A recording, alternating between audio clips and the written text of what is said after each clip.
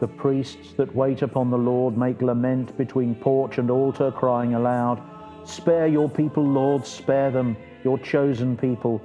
Do not put them to the shame of obeying heathen masters."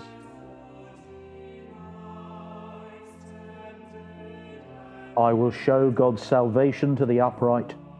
I will show God's salvation to the upright. I find no fault with your sacrifices. Your offerings are always before me.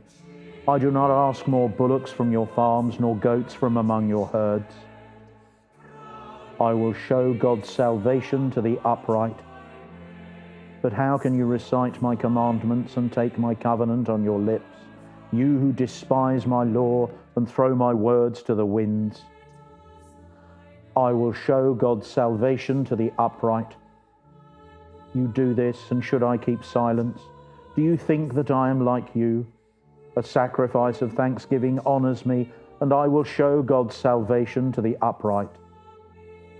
I will show God's salvation to the upright.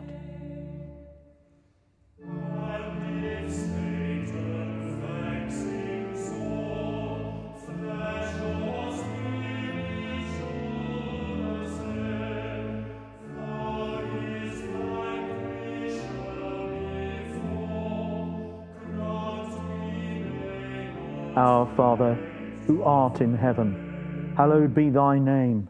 Thy kingdom come, thy will be done on earth as it is in heaven. Give us this day our daily bread, and forgive us our trespasses, as we forgive those who trespass against us.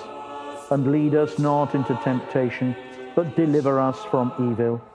For thine is the kingdom, the power, and the glory, for ever and ever. Amen.